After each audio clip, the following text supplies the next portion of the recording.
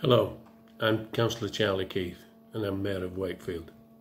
It is often said that you don't know what you've got until it's gone.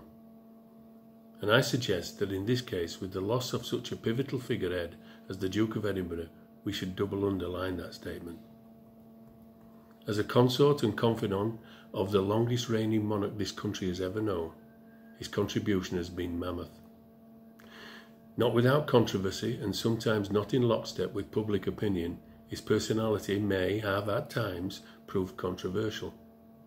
But anyone whose initials of their name or title could become synonymous with anything means they are an easily recognised and often much appreciated figure and individual.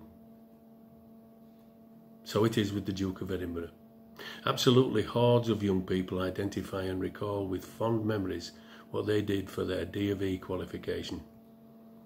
Often they may not understand the association or the purpose and drive that the Duke put behind the creation and championing of such a qualification, but they are grateful that he did. Because it helped build them and shape them in so many ways and to so many of them, often those with small aspirations. Always prepared to serve, with an immense realisation for the duty his position demanded, the Duke was an ever-present in the recent history of our nation. In his latter years, he was seen less as age and ailment took its toll. But now that the absence has become permanent, his true worth will be realised, and the nation will be in need of a substantial character to fill the void he leaves.